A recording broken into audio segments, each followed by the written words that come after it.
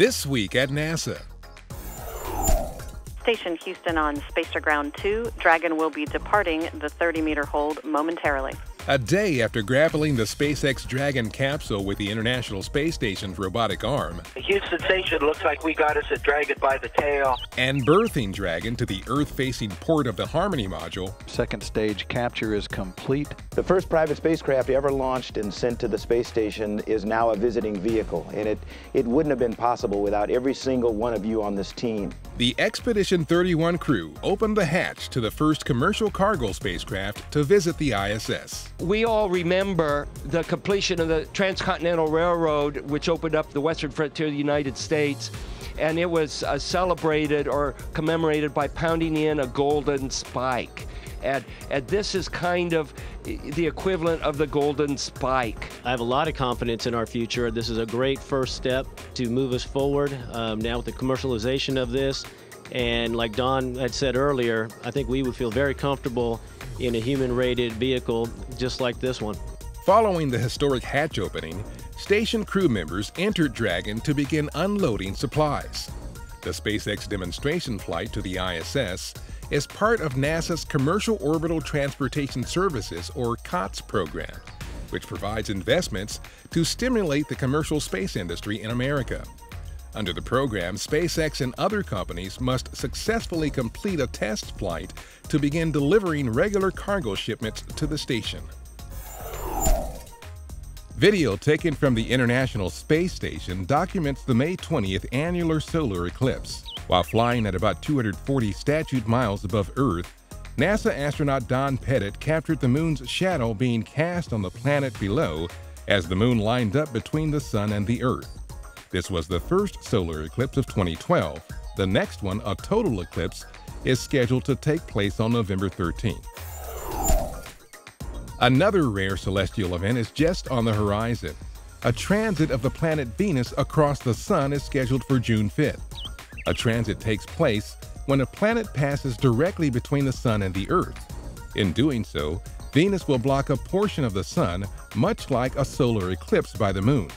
Despite being almost 4 times larger, Venus is much farther away than the moon, so the planet will be seen from Earth as a small dark disk moving slowly across the face of the sun. Transits of Venus are among the rarest of predictable astronomical phenomena, occurring in a pattern that repeats every 243 years, with pairs of transits about 8 years apart, separated by long gaps of 121.5 years and 105.5 years. The most recent transit of Venus happened in June 2004. After 2012, the next transits of Venus will be in December 2117 and December 2125. A set of guidelines developed by NASA to protect the Apollo and other historic landing sites on the moon will be followed by contestants in a Google-sponsored competition to space. That agreement in principle comes about as 26 teams worldwide continue their plans to build and send robots to the lunar surface in hopes of claiming a share of the $30 million in awards offered by the Google Lunar X Prize. The first privately funded teams to safely land a robot on the surface of the moon, have it travel 500 meters over the lunar surface, and send HD video, images, and data back to Earth will claim the prizes. Bonus awards will go to those imaging the 6 Apollo landing sites and others, including that of NASA's Surveyor spacecraft. All Google Lunar X Prize monies must be claimed by the end of 2015. NASA Administrator Charles Bolden was the guest speaker at the second Goddard Veterans Memorial Day observance at Goddard Space Flight Center.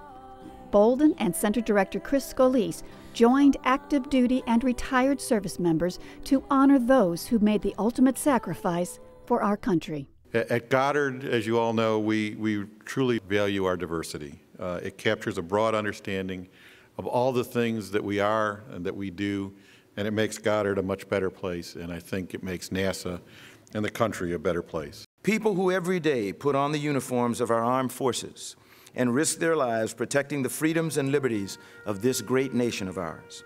I also know many of us have been personally touched by the loss of one of these brave and selfless heroes. So this is also a day where we pause and honor the memories of members of our own NASA family who have paid the ultimate sacrifice in service to this great country. The annual event is presented by the Goddard Veterans Advisory Committee. Invited guests included members of the group Wounded Warriors and the Tuskegee Airmen. Again, serving as guest speaker, NASA Administrator Charles Bolden was behind the lectern at the Small Business Administration's annual Procurement Awards breakfast in Washington. Joined by Glenn Delgado, the agency's Associate Administrator for Small Business Programs, Bolden noted the important roles played by entrepreneurs and small businesses, not only in fueling the American economy, but also in NASA's past, present, and future successes, as envisioned by President Obama. The event was held as part of National Small Business Week. To work on some of the technologies and some of the human factors that we have to deal with. Also in Washington at the Global Space Exploration Conference, or GLEX, Acting Associate Administrator Robert Lightfoot represented NASA in a roundtable discussion of International Space Agency leaders about future missions. Sponsored by the American Institute of Aeronautics and Astronautics, GLEX brought together senior leaders from the world's major space agencies, industry, governments, academia, and non-governmental organizations to exchange ideas and discuss opportunities presented by future human and robotic space exploration. Our This Week at NASA answer is, this television game show celebrity is now hosting a public service announcement pointing out that much of the technology we rely on in our daily lives comes from technologies developed by NASA for space exploration. The correct response? Hello everyone, I'm Alex Trebek. Who is Jeopardy quizmaster Alex Trebek? Now for the This Week at NASA Daily Double. The answer? Trebek's new PSA can be seen on NASA television, the NASA TV YouTube page, and nasa.gov, along with similar videos featuring which other celebrities and musicians showing how NASA spinoffs benefit life here on Earth today. The Daily Double question: who are recording artist will.i.am, Norah Jones, and comedian Stephen Colbert? If you'd like to learn more about how NASA is improving our lives, visit www.nasa.gov.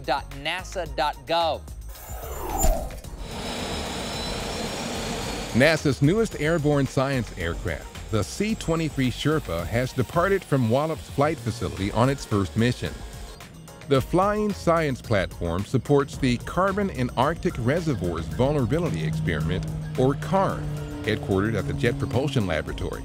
CARV will collect an integrated set of data to provide unprecedented insights into Arctic carbon cycling, or the release and absorption of carbon from Arctic ecosystems. The C-23 joined NASA's crewed science aircraft fleet in January, expanding the agency's capability to conduct research worldwide. Besides airborne research, you can use it for logistical support for cargo-type missions, range surveillance, recovery operations for a balloon program or sounding rockets, or any other type of mission that somebody may be able to think of. It's a pretty versatile aircraft, easy to modify, a lot of capability to the plane itself. The C-23 will conduct investigations in Fairbanks, Alaska through September. It wasn't something you see every day. What looked like a Coast Guard jet arriving at NASA's Langley Research Center in October 2011. But a closer look showed all official markings gone. That's because the HU-25C Guardian, which had been at a Coast Guard base in Cape Cod, Massachusetts, was about to join NASA Langley's fleet in Hampton, Virginia. It took a few months to get the business jet equivalent ready for its first NASA airborne mission, doing atmospheric research. But changes the Coast Guard had made already paid off.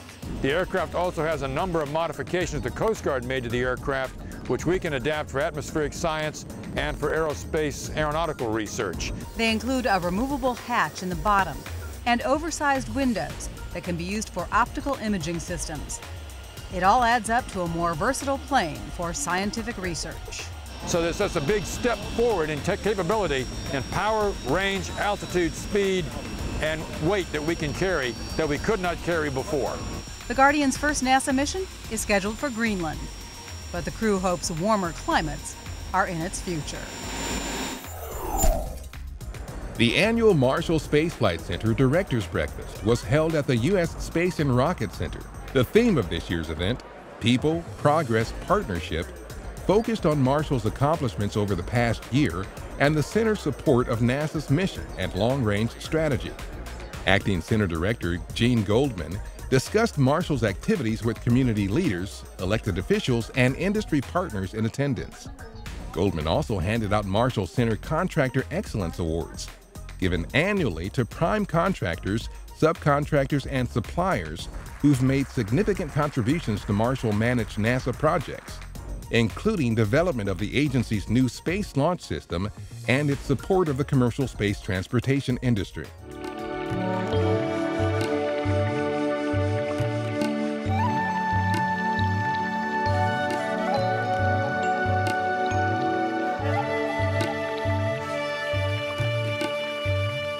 My name is Fran Lawis-Grodek.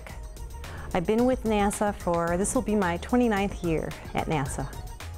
I'm a computer engineer in the IT security office here on the lab. I work with a group of people where we protect the lab's data that flows through the computer networks. One of my main responsibilities is the firewall team lead. The firewall protects the data that comes in and out of the lab from the public internet. And what I do with my part is to make sure that the adequate protections, the sufficient protections are put in place within the firewall. What I like most about working at NASA is the people that I've met and worked with along my way. We have such a great diversity of people from all backgrounds, different races, different cultures, different beliefs, and we're all working together to achieve the same goal. I graduated from Cleveland State University. My major, originally it was accounting, but I found computer science to come fairly easily. I can say that my parents inspired me the most when I was growing up. They came here and they had no family. So knowing all those things that they've had to deal with, the differences in the cultures, that they were able to succeed is what's inspiring to me, that I know that I can succeed if I want to try something different. What I would say to young people in preparing for a career of their choice is to find the job that they would do for free. This would be the job that they would have the passion and it would make them happy in doing it. And even better yet is that they could eventually and will be getting paid for it. I believe that this nation should commit itself to achieving the goal before this decade is out of landing a man on the moon and returning him safely to the Earth. 51 years ago, on May 25, 1961, President John F. Kennedy, in a speech before a special joint session of Congress, challenged the nation to set its sights on sending an American to the moon. So directed, NASA ramped up its human spaceflight effort, starting with Project Mercury and continuing on through Gemini and Apollo. It's one small step for man, one giant leap for mankind.